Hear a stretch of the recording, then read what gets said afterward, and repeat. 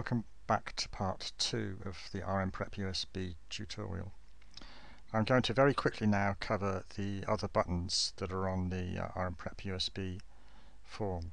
So hang on to your hats, here we go. First of all, I want to show you the drive info button.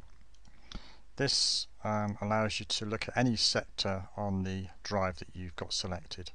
I'll look at sector 0 to start with, which is of course the master boot record. Now this partition has been formatted with RMPrepUSB as a 3DOS drive. It's a FAT16 drive, and you can see here some of the strings in here. This is a standard master boot record as put on by Vista or Windows 7. And this area from here to here is the master boot record. That's the second sector. Drive info always shows you two sectors.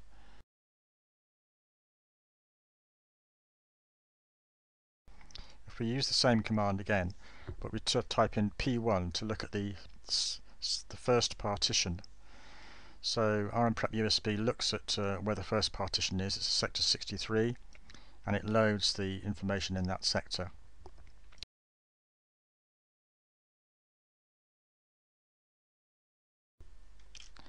Okay, so that's drive info. Now I'm going to make an image of this flash drive.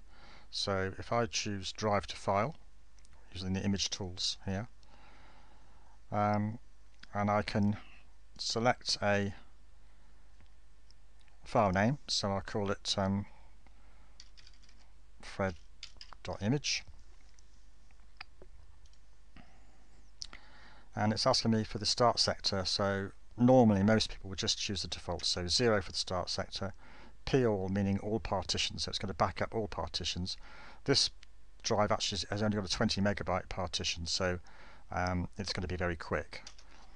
And then start byte of the file position, well, we want to start at the beginning of the file, so it's just choose the defaults basically. And you probably didn't see that very well, but it's just finish the procedure. So it's now backed up 20 megabytes and a bit, because of the second partition will also be backed up to my file. Now I can, if I want to, I can erase this USB drive. So let's look at the clean button. I've got no user prompts ticked, so just to make things a lot quicker, it asks me if I want to clean it, so I say yes, and it's now wiped the drive. So there should be now nothing on the drive. So if I do drive info now, look at 0, and it's all zeros, and drive info P1, and there's nothing in there because there's no valid partition table. So now if I want to restore the image again, if I do file to drive, I can choose my thread.image. Again, just choose the defaults 0000 because you want it to write to everywhere. It'll write the data back onto the drive, remount the drive, and now we should find that we've restored the data. So if I do P1 on there, and there's our information back again. So in this way you can image a USB drive. You can zip up the file if you want to save space on your hard disk, and then at a later date you can restore the drive by unzipping the file to a .image file, and then using file to drive to remake your USB drive. Now the other thing we've got here is file info. So if we want to actually have a look at a file, so let's look at thread.image. File start byte of 0 because we'll just start from the beginning of the file to look at it, and you can see here it's pulled up the first sector in the file, and because RMPrepUSB has realised that this is a master boot record, it's decoded it for us, so it's given us the values from the partition tables as it was before. And if we look at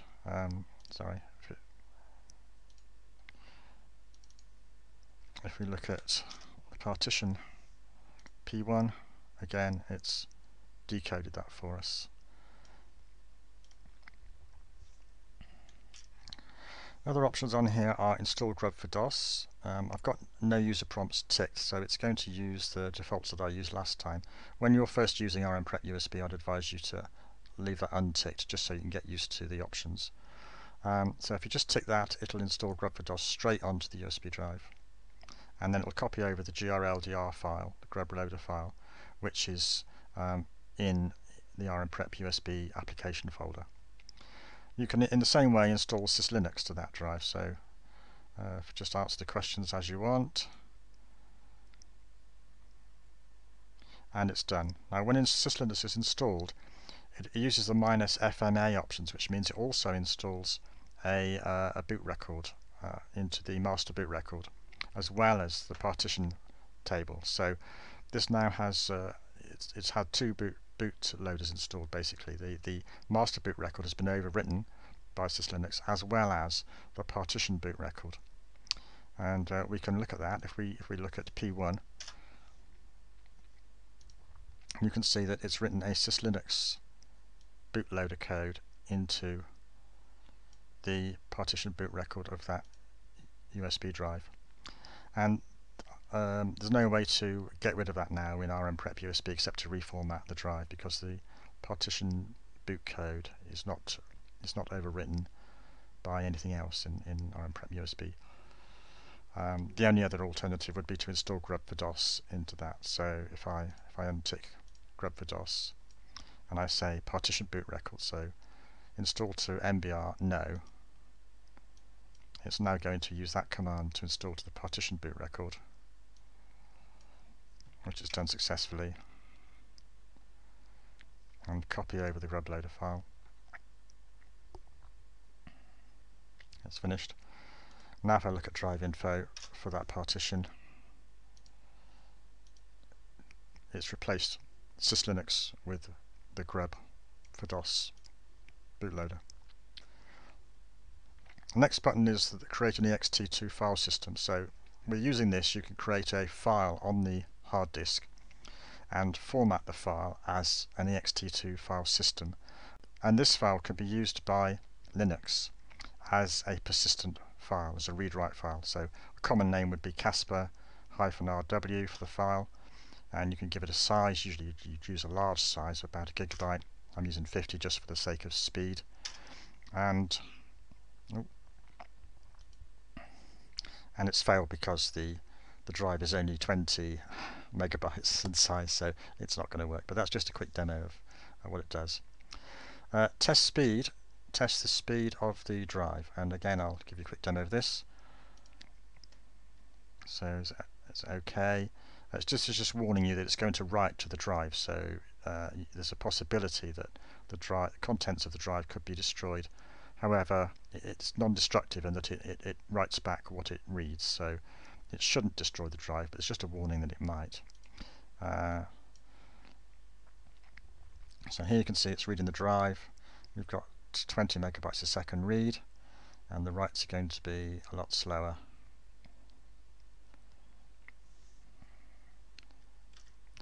And there we are, it's 4 megabytes a second write.